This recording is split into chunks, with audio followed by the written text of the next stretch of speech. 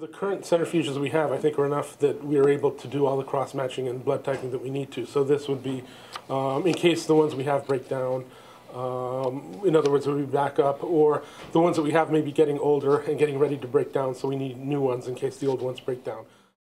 Blood bank is not the only department using the centrifuge, it's also chemistry. So with chemistry department, we only have one centrifuge, and on a daily basis, we have like 200 patients. So we